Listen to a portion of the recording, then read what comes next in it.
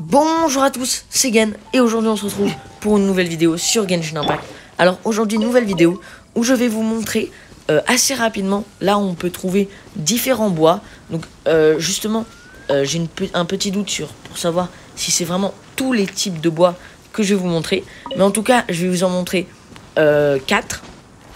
Donc le bois de bouleau, le bois, enfin j'ai oublié les noms exacts, mais je sais où les trouver, c'est déjà pas mal.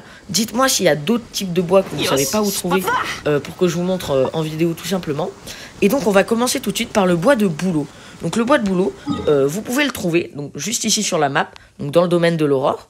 Et donc c'est tous ces arbres en fait blancs, vous voyez avec le tronc blanc. Et bien quand vous les casserez, vous aurez tout simplement du bois de bouleau.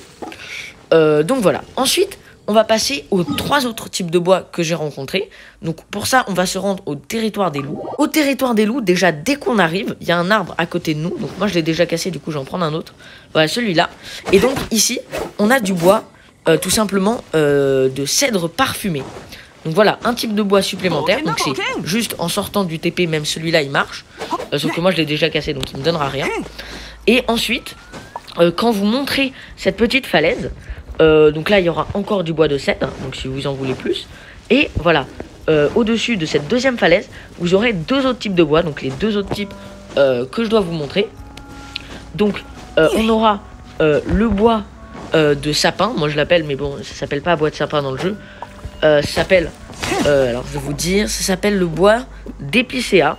Donc voilà, donc ça c'est un deuxième bois, enfin un troisième avec le bois de bouleau qu'on peut rencontrer.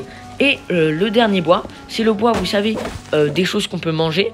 Et bien ça c'est le bois d'exquisetier. Donc voilà, donc juste ici, donc à Lioué, on peut trouver un type de bois nommé le bois d'aréna. Donc en cassant cet arbre, par exemple, il y en a d'autres autour. Et bien ça nous donne du bois d'aréna tout simplement. Donc c'est un 5e type de bois, je pensais qu'il n'y en avait que 4. Il y en a sûrement d'autres que je vous ai pas montré. Donc voilà, donc ça c'est les bois que j'ai pu rencontrer. Et donc je voulais vous montrer un petit peu où les trouver. Parce que pour beaucoup de décorations, on en a besoin. Donc dites-moi s'il y a d'autres bois. D'ailleurs je vais pas essayer cet arbre là. Il me semble qu'il n'y a pas d'autres bois qu'on peut obtenir. Vous voyez, épicéa. Il me semble que je vous ai montré tous les bois. Donc voilà, c'est tout pour cette vidéo. Donc j'ai vérifié, c'est bien les seuls types de bois, enfin de ce que j'ai vu, qui sont disponibles. Donc j'espère vraiment qu'elle vous aura aidé pour vos constructions. Si c'est le cas, n'hésitez pas à liker la vidéo, à vous abonner à la chaîne et à rejoindre le serveur Discord qui est en description.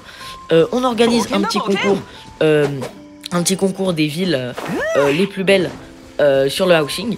Donc j'attends beaucoup plus de participants pour pouvoir un petit peu annoncer un petit peu les règles. Donc si vous voulez y participer, vous avez juste ou à me le dire en commentaire et à rejoindre le serveur Discord, ou à me le dire directement sur Discord.